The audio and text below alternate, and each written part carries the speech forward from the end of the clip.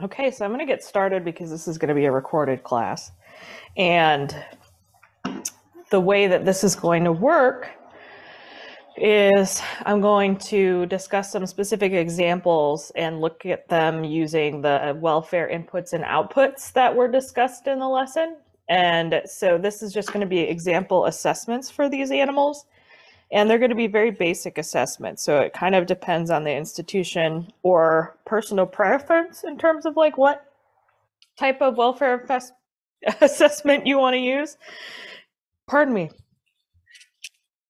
And so sometimes you have more comprehensive assessments, which is something that we use starting out pretty much like right away to kind of set a detailed base. And depending on the institution, you can use comprehensive for the general ones. And so that was kind of a long-winded way to say it's up to you. The examples that I'm going to be using are, there's only 4. I used 4 of the most common species of monitors that you see in a captive environment, as well as kind of represent some diversity in how these animals spend their time. And so one commonly kept varanid are Komodos. And I wanted to create kind of particular situations. Yes, the cat will be here. And give examples of how you would set up welfare assessments and the information that you would need. And so part of the welfare inputs that is important to base some of your housing decisions based off of is the natural history of the species. And this is very basic. So this would just be an example of Komodo dragons as a species, some information on them, and some individuals and in subgenera. There's not a lot of wild information on some species, and so you use the information of closer related species that have wild observations and things like that. But we've talked a lot about using species natural history for housing and diet and things like that. The more specific information that you would get into for the animal you're assessing is its individual history. So this animal, if it's wild caught or captive bred or born, that can have a big influence on behavior and temperament and demeanor towards staff. And in other species, you would use things like where the animals had been housed previously, if they were housed somewhere else. In this specific example, pardon me, this animal has been at this institution. So this was a Komodo, for example, that was raised from a hatchling in a zoo setting. And at this point, when you're starting this assessment, the animal is 10 years old. It's been in its enclosure for a number of years. And this is not a situation that would be assessed to determine like an incoming animal's health and welfare, which I will use another example for that type of situation. How it was housed, which if it's still there, it's basically looking at the enclosure. Previous medical conditions or injuries for this individual would be nose rub as a juvenile, which happens. The diet, which is pretty complex, and information on training and enrichment. And so this is just banking the inputs, what you know about the animal. This becomes important when bringing in new animals and having information on previous housing and interaction with keepers and things like that. Oh, forlorn meow in the background. And then this is what keepers know the best. And so most of my animal welfare team is composed of keepers. Almost all of them volunteered to be on it. And we also have our guest services manager, our grounds maintenance foreman, our zoo director, and our ed person, our education facilitator that are on the welfare team. And this is both for the staff to get more acquainted with animal welfare, being able to identify good and poor welfare in animals, because they're going to be doing a lot of representation and question answering from the public. And some of these animals are trickier to assess than others. And so this is where I would have keepers fill out all the information. We go out and look at the enclosure, which I have an example enclosure that we'll look at in a minute. And this would be all of the information you would collect on what you are currently doing. So what the animal currently has access to, what it's surrounded by, what it's eating, and any sort of behavioral enrichment or training that it's a part of. And then the fourth major category for welfare inputs is the animal's health. And this is typically where you would include any information on physical exams, the weights, any changes in weights, current weights, and then body condition scoring, which a lot of times you have done by a vet, depending on the species that you're assessing. But sometimes you have vets that aren't as familiar with reptile body condition and physiology. And in those situations, it's usually, in the case of our zoo, it would be myself and the vet that would assess body condition. And then information on any chronic or previous medical conditions, which you don't usually see in varanids, but that would be included there. This is an example enclosure for a Komodo dragon exhibit. So indoor exhibit, which is extensive. I've mentioned in previous lessons, and it's just kind of, it's noticeable that Komodos do get quite a bit of space. They tend to be pretty charismatic in terms of lizards, and so they tend to get larger, more extravagant enclosures than other reptiles. So this has indoor and outdoor space, lots of natural substrate, lots of live plants, pretty expansive. And let's say this is the animal. This is an example animal. And this is where body condition gets interesting, if that is anything that the place that you're at it really worries about, is that this is probably a pretty full subadult. So our male, who was about 10 years old at Fort Worth, he was generally pretty slim, but obviously the amount of food that they can consume causes them to be really swollen, to be full, and that changes the appearance of the animal. And so body condition, if you did it on a day after like a carcass feed, you might get a different score than on an animal that hadn't eaten recently, that was relatively lean.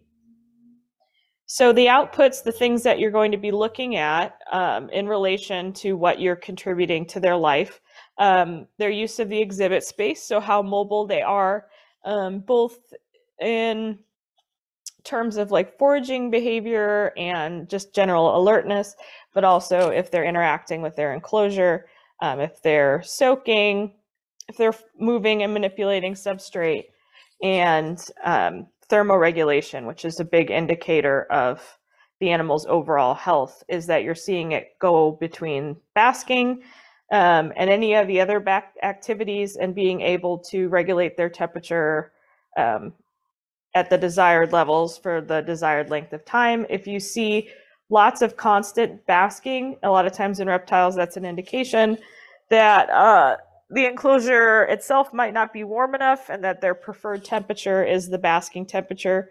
And that can be an indicator of those temperature needs. But you can also have animals that never bask, that are always active, that never seem to rest. And sometimes that means the ambient combined with that basking spot makes the temperatures too high, and the animal is too warm to bask.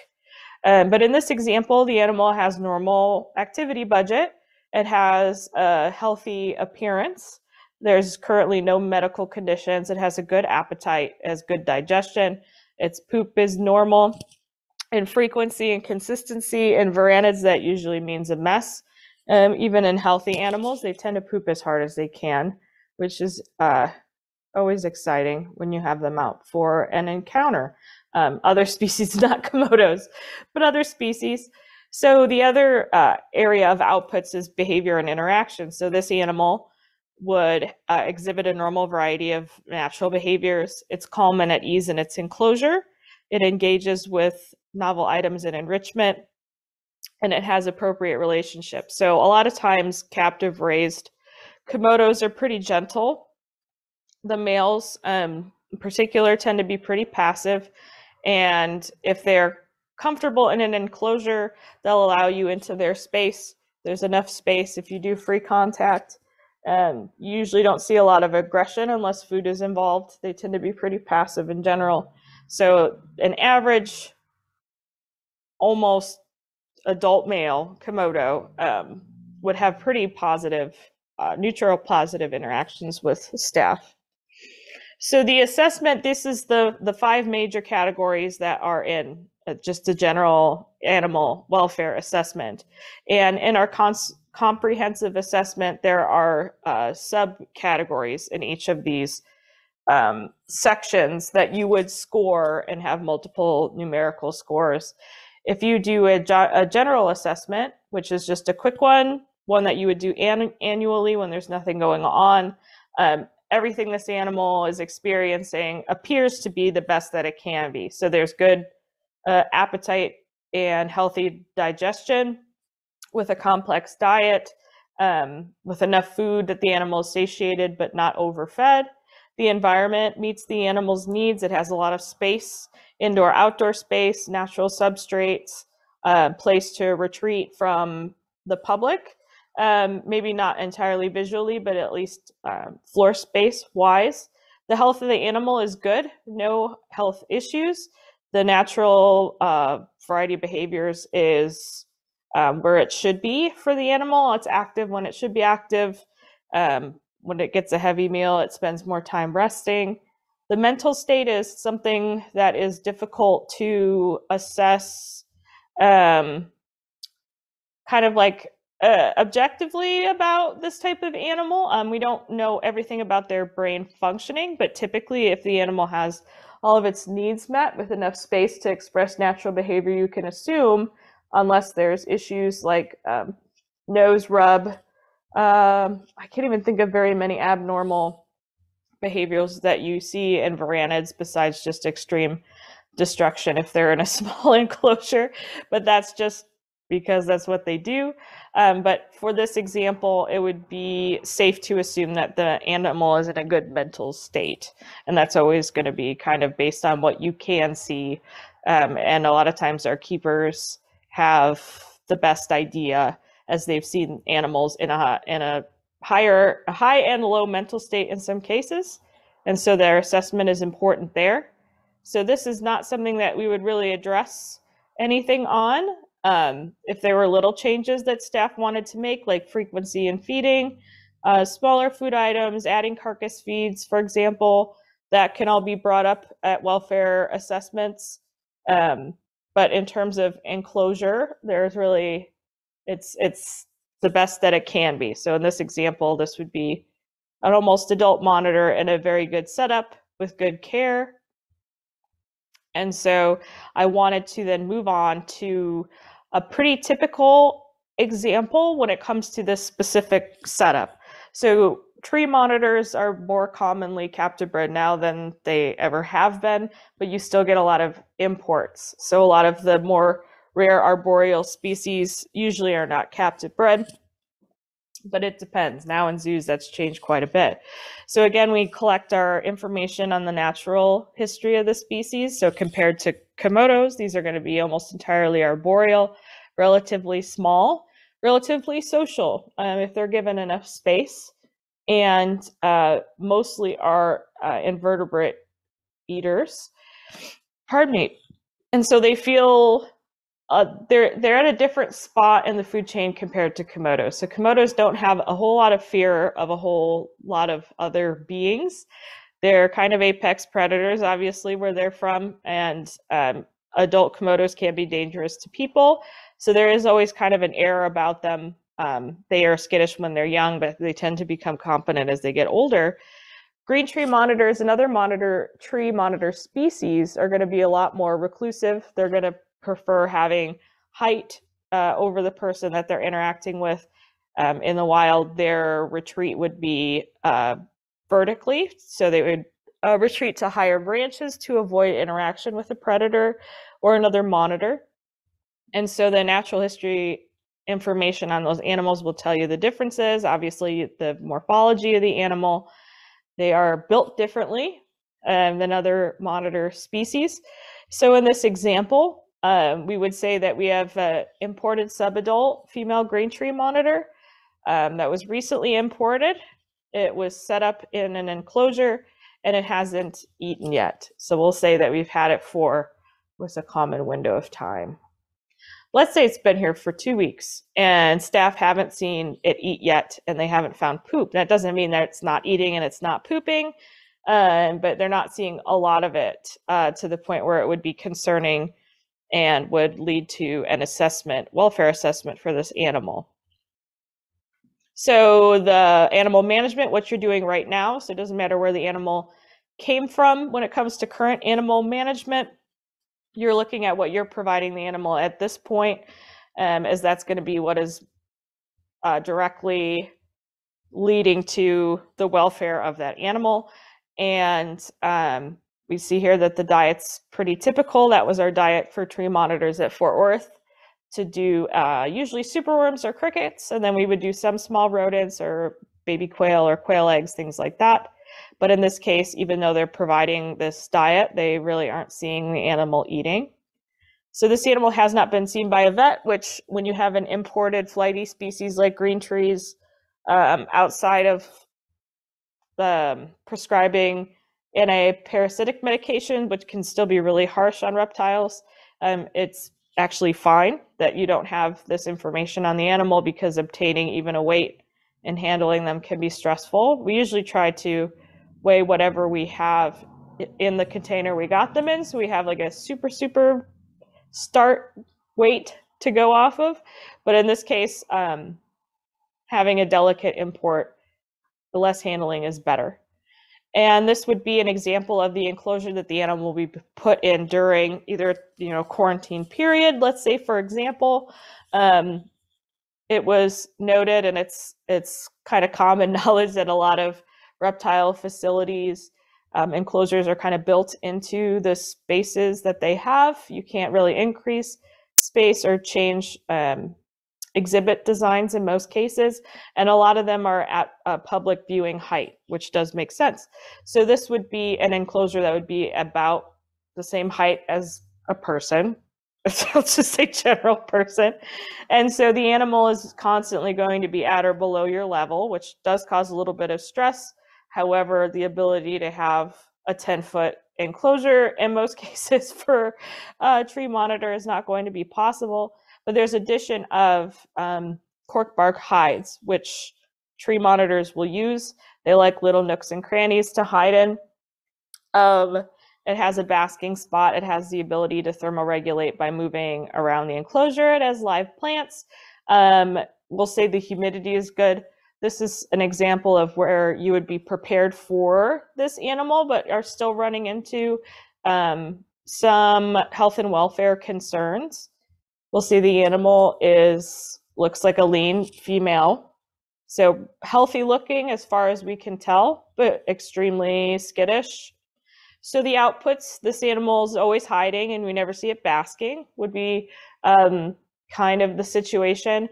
This doesn't mean the animal isn't basking when you're not in the room.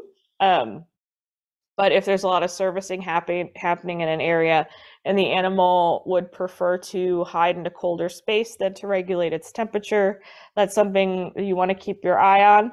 Obviously, an imported animal would need time to adjust to a new enclosure, and just basically everything about its situation. And so this isn't something that you can do much about. The animal will typically adjust with time. There are things that you can do to help make them feel more safe when basking, which we'll talk about in a minute. Rarely seen, and as far as staff know, there's no appetite. So the animal doesn't exhibit a normal variety of behaviors. You're not seeing a lot of basking. You don't see the animal eating, so those are pretty important behaviors. Doesn't mean they're not happening, but it's very hard to kind of see where you're at if you are not observing some of these normal behaviors. The animal's not calm and at ease in the enclosure. There is no offering of enrichment or novel items because you don't want to add stressors.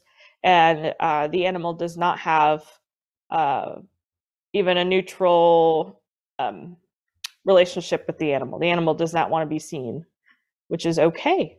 And so in this situation, you want to be totally realistic. It's very easy when you do an animal welfare assessment to kind of you always want the best for the animal, and that can sometimes kind of cloud what is actually happening. And when you do animal welfare assessments, it's very important not to judge while you're doing it.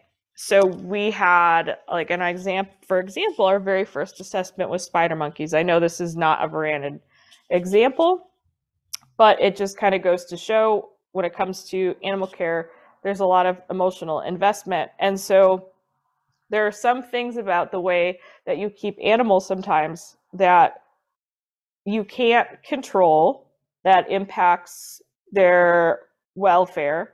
And there's things that you can do to control how welfare is impacted. And if there is a current keeper practice that is not working for the animal, that does not mean that what has been happening like needs to be blamed on this person, like, oh, they have terrible mental state because you don't have time to do enrichment. It's not blame game. And so these scores are going to be quite a bit different than the pretty much perfect score of the last animal. So when it comes to nutrition, there's going to be different categories in a comprehensive welfare assessment. But overall, if you combine what the animal is being offered, which is good, it's a good diet. It's a good diet to stimulate feeding, especially using live invertebrates, but the animal's not eating it. You're not seeing foraging behavior. You're not quite sure that it is eating food when you're not there. And so you can't have a very high nutrition score if a good diet's not consumed. And so there's usually a portion under the numbers rating of the animal welfare assessment where you note why. In our assessments, if it's 3 or lower, I have keepers note why specifically that category was noted at a lower score, so that usually there's something in mind. People usually don't say, oh, probably a 1, and then have nothing additional to say about it. The environment, the enclosure is good. It's as good as it can be, and animals can adjust to those conditions. Varanids are very adaptable. One thing that may help to encourage basking is covering part or all of the front of the enclosure, or adding more foliage around the basking area that actually visually blocks the animal from being able to see you. This way it can still actively bask, but have the ability to not see things that are frightening to it.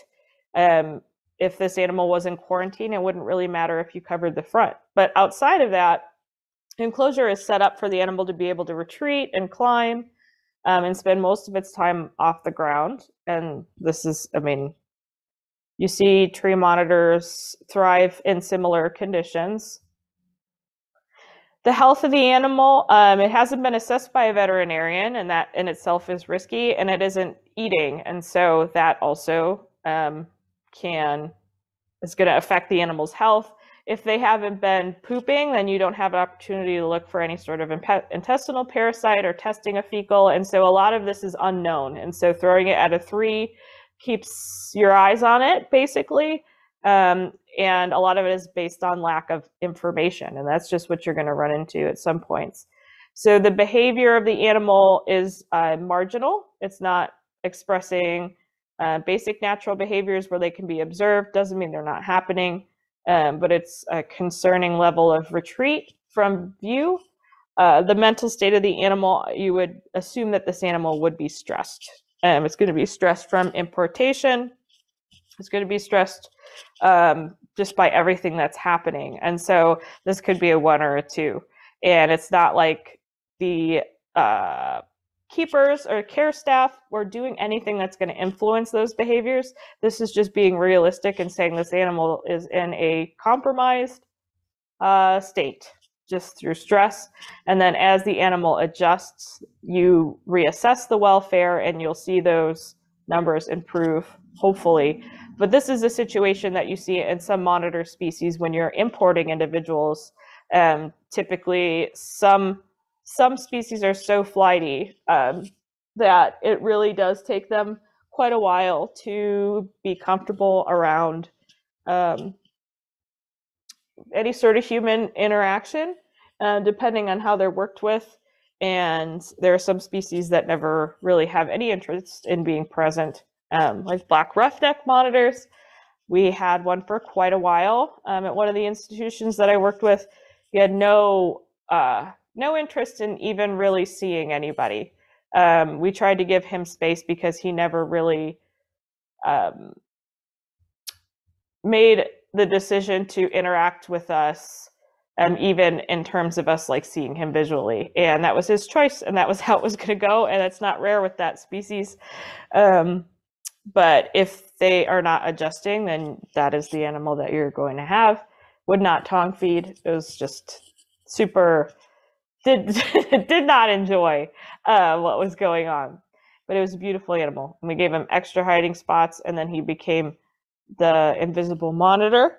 It's important to get eyes on animals as well. I do want to keep that in mind, but it's very important when you get an animal that's acclimating, that digging it out every day to see it isn't extremely disruptive, and kind of setting up viewing so you could at least catch a glimpse of an animal is important. So the third example that I would like to go through is going to be one that's common with Savannah and black and white throat monitors, which is going to be more of a rescue situation or an animal that's come in from private ownership. This is an example of poor private ownership. This is not like what I think private ownership looks like, but it's one that I've run into, and a couple people that I've talked to since I started this course have run into. So Savannahs are going to be different from other monitors in terms of where they spend their time. They're going to be mostly terrestrial species. They spend a lot of time foraging, manipulating substrate, either modifying burrows or creating their own burrows that help them thermoregulate. And they are, Savannahs in particular, since I was a kid, kind of the outline of their diet has changed significantly. Like other monitors, they are fed a lot of rodents. And I do want to note when it comes to diet that offering rodents instead of all these other kind of exotic prey types is not necessarily a bad thing. I don't think everybody should feed land snail eating species, land snails, because it says that in the paper. It's just important to know kind of what you're capable of giving the animal if you have access to it. And sometimes we would do that at Fort Worth. With commissary, we knew that our African dwarf croc, for example, in the wild, they do eat freshwater crabs. And so every couple months, I would be able to snag a crab from the other department's fish order to offer, and I had a paper to send to commissary to approve that type of like diet enrichment. But I think it's important to just have a familiarity with how the animal in the wild feeds and what it eats.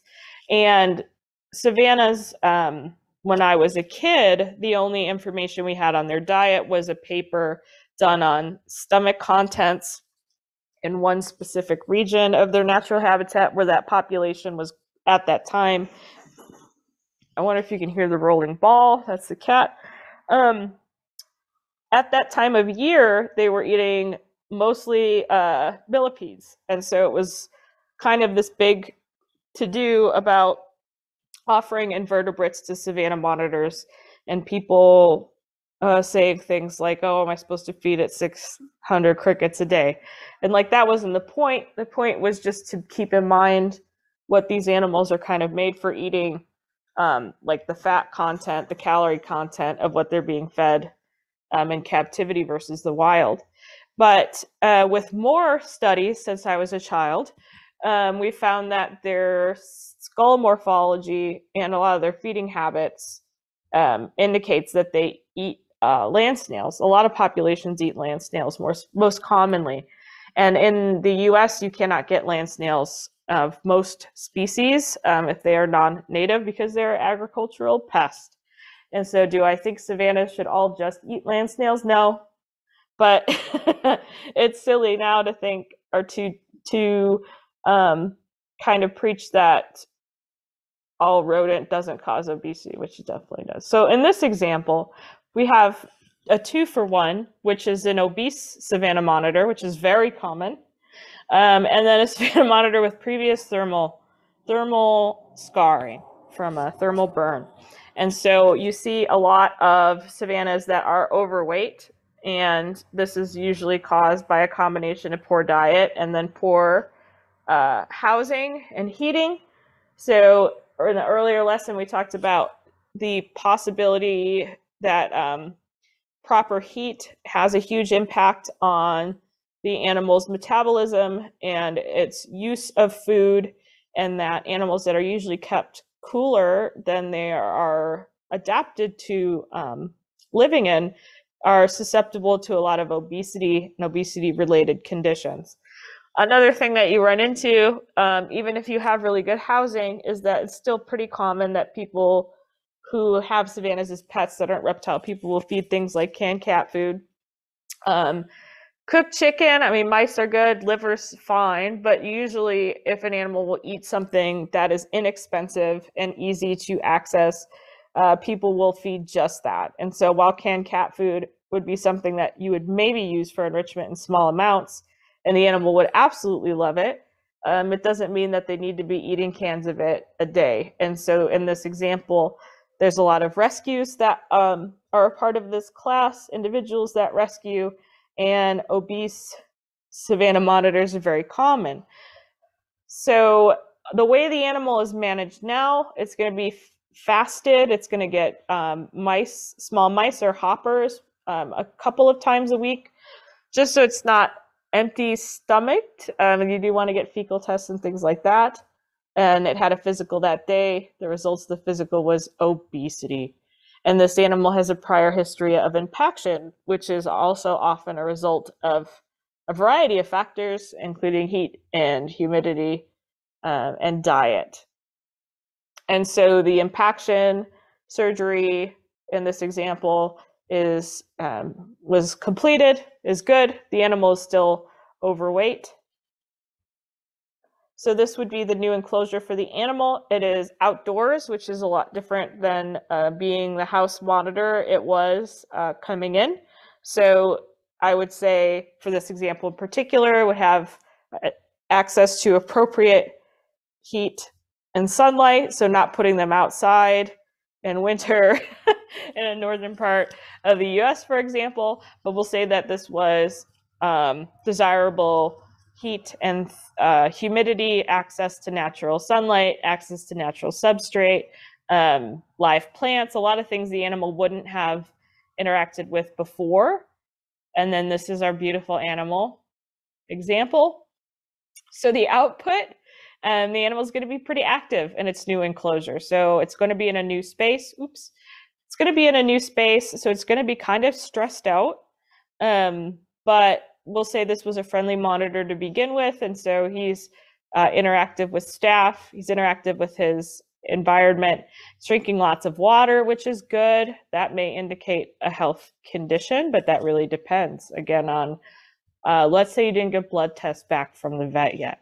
And we'll say, we might not know about kidney function, but you're not a vet. So you would just say, I think it's drinking a lot of water in an assessment. So another output, it's starting to show a variety of behaviors. So it starts manipulating substrate. It appears calm and at ease, but easily startled. Obviously, if it hasn't been outdoors before, this will be a change too.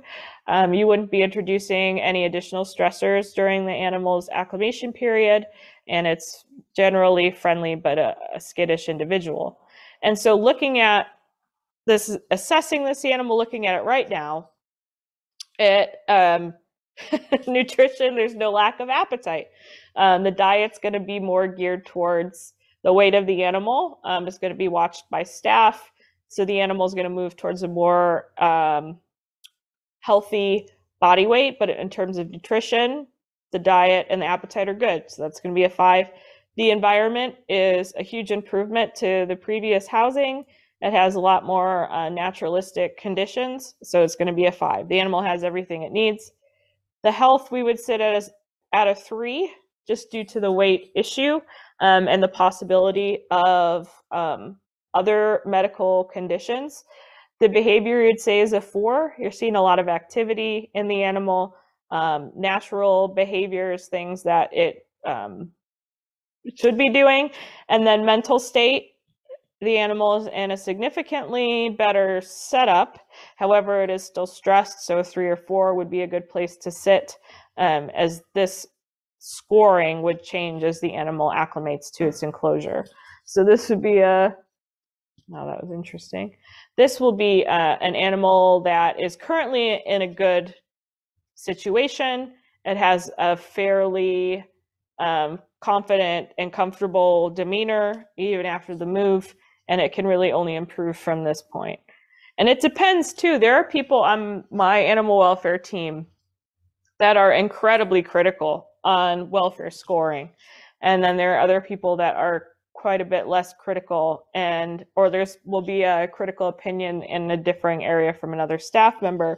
And sometimes you do not see a 5 unless it's just luxury. And it kind of depends. But when it comes to scoring, especially when you have a lot of animals, and you want to look at taxa and the species as they are and how their needs are being met, obviously assessing some of these items in varanids is going to be different from types of snakes. It'll be very different from types of birds in terms of what you're looking at. But with reptiles, it's a lot of physical indicators. This is an example that I'm going to base off of an animal that I worked with. So water monitors are another commonly kept species of varanid, and you encounter them both in rescues and in collections and as pets. So the inputs, these are animals that are active in a variety of different habitats. They can climb as long as something will hold them, and they can be pretty destructive in a smaller enclosure. They're excellent swimmers, as all varanids seem to be, but they prefer to forage. They spend their time foraging in and along the shores of water bodies, and they just have kind of a different behavior from both savannas and Komodos. In an ideal world, I would have done a lot of very specific examples, as the types of monitor lizards are so varied across this classification. And that was a thing that I ran into when I was creating this course, is there is a lot to say, not only on them as a group, but also as subgenera and individual species. And there was only so much time and so many resources for this course. And so it became quite a bit more general than I was anticipating.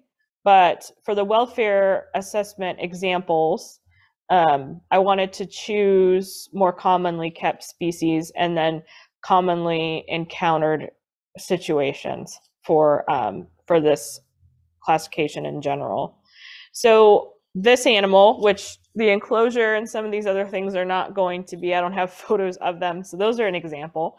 But this animal came to us when I was at the Wildlife Discovery Center in probably like 2010, no, 2010. Yeah, I think she came in 2010. Her name was Kitty. She was an Asian water monitor that we had gotten from a breeder.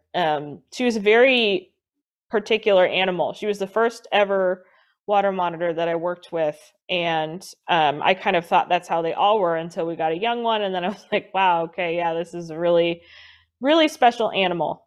So she was captive born and bred. She came in at over 18 years of age that we knew of. Her mobility was pretty limited. She had a lot of arthritis. She couldn't really lift her belly when she walked. So she didn't move a whole lot, but if she wanted to go somewhere, she would get there. She also had a lot of scarring along her back that was all fully healed, and that was, according to previous owner, from mating interaction. Sometimes varanids, especially larger varanids, can inflict really intense wounds on individuals of the opposite sex, and they can create sometimes terrible injuries. But when we got her, these were fully healed. A lot of what we were dealing with was her body condition and her mobility. One other thing about her that caused a lot of issues was she had a really strange, what we thought was a neurological issue. It was not something that was ever assessed by a vet, just because that type of condition And the lizard like this, our veterinarian was not specialized. We got one right after that was excellent. But it would have been really hard to determine the like biological mechanism that caused this. But she would grab food. So you would tong feed her, and she would grab food off of tongs, and her jaws just seemed to lock onto the food. So once she had it in her mouth, she would motion like she wanted to swallow it, but she wasn't repositioning it to be swallowed. So she very rarely could grab a food item and swallow it on her own. And this led to a really unique feeding method where when she opened her mouth to receive food, we would put it past her tooth line to her throat so she could swallow it. And this was frustrating for her because she wanted to be able to manipulate her own food. And sometimes we would help her reposition food, and she always backed up. That was what we thought was also a neurological issue. Whenever she had food in her mouth, she would also back up in the really convoluted way that she did. And she was with us for, I think, gosh, it was at least 2 or 3 more years. She was very old. She just looked old. Her body condition was pretty good when we got her, but over time she became thinner. In general, she had an excellent demeanor. We had her in a pretty large enclosure that had access to a pool that she could submerge in, and it also had like a second story little ramp that went up to a heating area. Incredibly messy animals to have not on like a dedicated exhibit, but she did spend a lot of time outside of her enclosure. She had a pretty wide variety of food items. She preferred chicks, so we do pre-killed chicks for her. But as I said, feeding and like food-related enrichment or incorporated enrichment was really difficult for her to manipulate just because of the way she was, just the way that her condition was. I want to make sure I did not miss anything. Nope. So this would be an example enclosure. So this is a pretty spacious enclosure. It's got access to water feature. It has places to haul out, the ability to thermoregulate. There's opportunities for climbing. So this would be in a situation, if we were assessing welfare, this would be an animal that we would say would be established in this exhibit. So we know she has a history. She's a geriatric animal, which you run into with varanids. My other example of that would have been a very old Komodo that I worked with during the last year and a half of his life, and just they're managed differently. And so we'll say that she's established in this exhibit. She has her routines down. We've seen her mobility. We know her pretty well during this assessment. And there she is, beautiful. She was pretty thin towards the end. She was very sweet outside of being frustrated with feeding. She had a pretty good demeanor. We used her for a lot of education. She spent a lot of time outside. She was very passive, pretty curious. So she has limited mobility. She likes to spend time partially submerged, which is not a bad thing. It probably helps with any arthritis. So she's mobile enough to express natural behavior. So she's mobile enough to bask and then move around after basking. She can get to water. One of the issues that we did run into that we had to keep an eye on was that she couldn't go very far. She would go to the bathroom and then she would like sleep by where it was. So we tended to have to clean her quite a bit more often if it wasn't in the water, because her like toilet corner was not very far from where she did everything else. She's clearly old but has good body condition. When we first got her, she was a bit heavy for her length, but not severely. She has a good appetite, but a hard time manipulating food. So she had special feeding assistance. She expresses, the normal variety of behaviors that she should, even though it's limited by mobility. She's calm and at ease in the enclosure. She engages with enrichment. She's a very confident animal. She has positive relationships with animal care staff. And so this situation is going to be mostly based on the condition. The age and the condition of the animal is going to influence these scores. And again, this is a thing that's out of your control. There's only so active and fit an animal can be as it ages, and it's very important that you note or keep in mind that the animal, I'm going to share this example because it was very impactful to me. The very old Komodo that we had at Fort Worth Zoo, he was almost 27 when he passed. We ended up euthanizing him. It was a whole process based off of his mobility issues, which when I first started working there, we were managing his pain through medication. He had pretty good mobility. He moved a lot for as ancient as he looked and as he was. And there was a certain point where he was being heckled by fire ants, basically. So this was in Texas. We had fire ants that got through our shift door. He was not as dexterous as he used to be. And so there was a morning where I came in and there were lots of ants on him. He's just old. So he was awake and he can kind of walk, but his ability to like rid himself of the ants in any way, he didn't have the thought to go in the pool. That just wasn't in his capabilities. And so as a result of what we probably thought was quite a few stings from fire ants, he had some skin issues after that, and he went off of feed. And the vet team that we had insisted that as we treated him and tried to get him to eat, that we also forced him to walk by slinging under his belly with like a pillowcase. So they wanted us to walk him twice a day. This was all from fire ants. This is what it's just so upsetting. And they wanted it to get to the point where he would be able to high walk again, which he hadn't in like 4 years. He was not capable of lifting his body off the ground. And they basically were insisting that for his health, he should have the level of mobility that he's past, biologically past that point, no longer capable of walking the way he did when he was half his age. And we were doing this for 2 or 3 weeks. That it was hard on the animal. He didn't like it.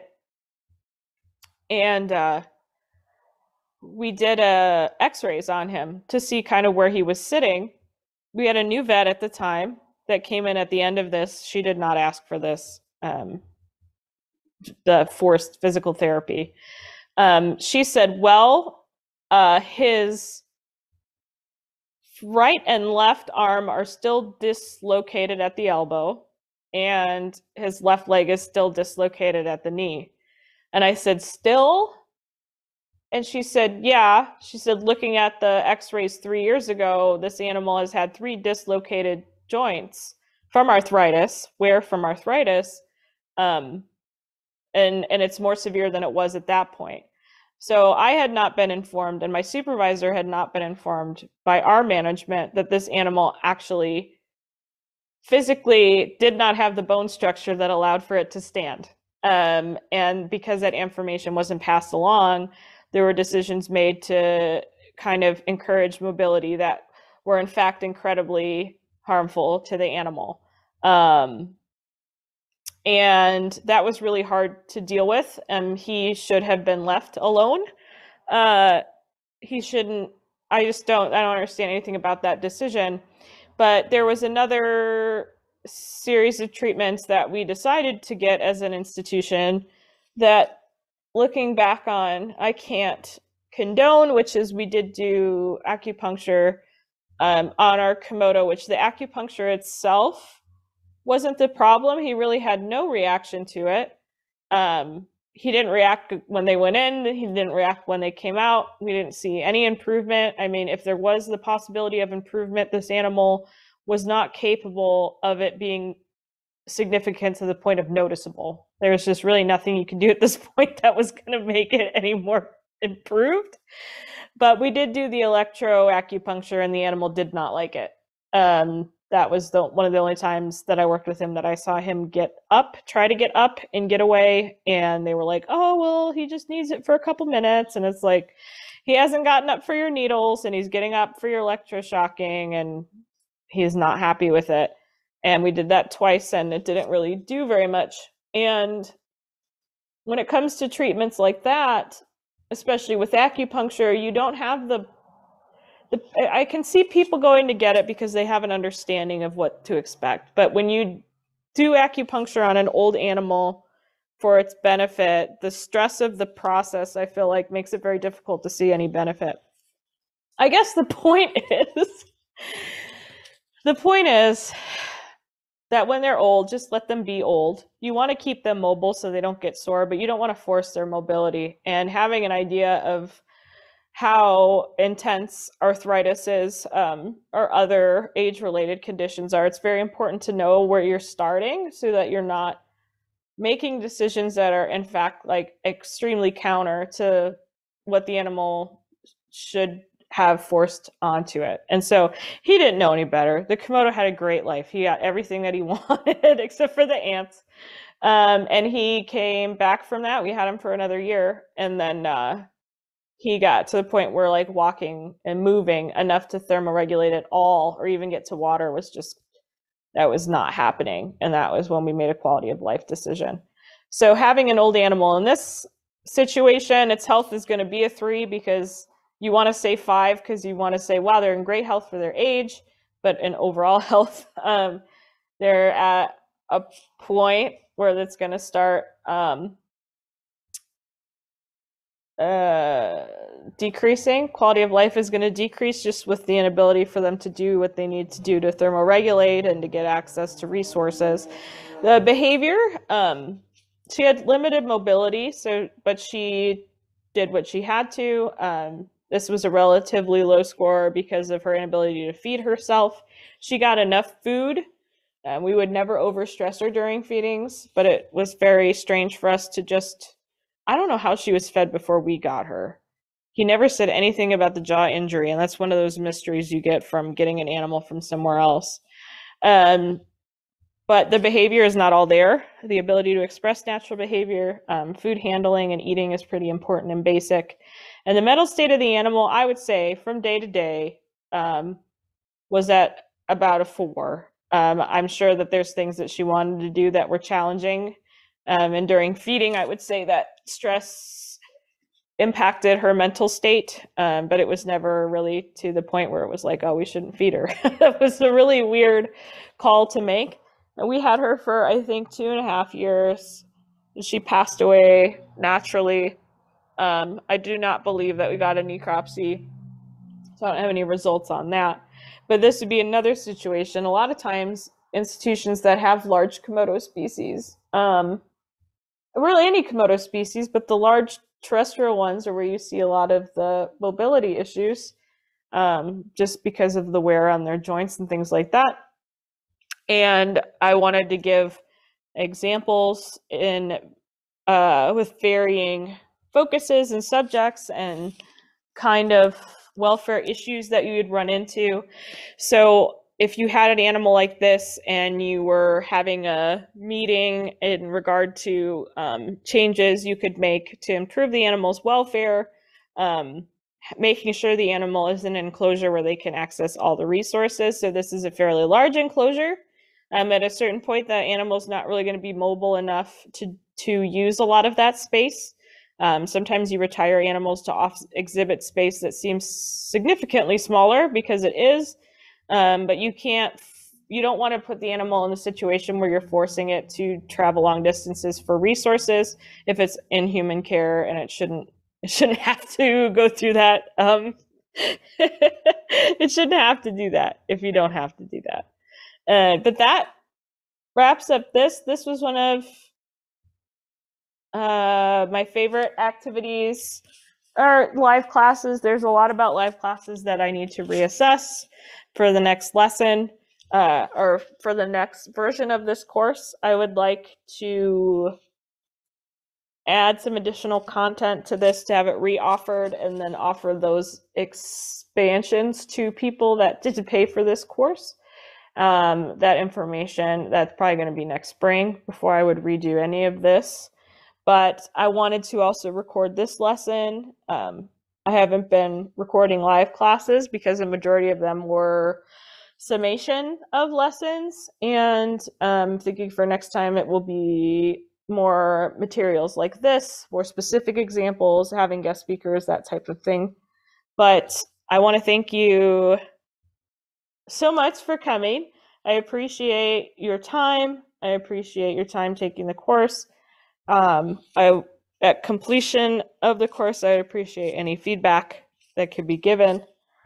And if there's anything additional that you need from me or anything that you need help with or would like to talk to somebody about, if there's a specific species or situation, I can usually find someone who knows if I don't know, and I don't know everything, that's for sure.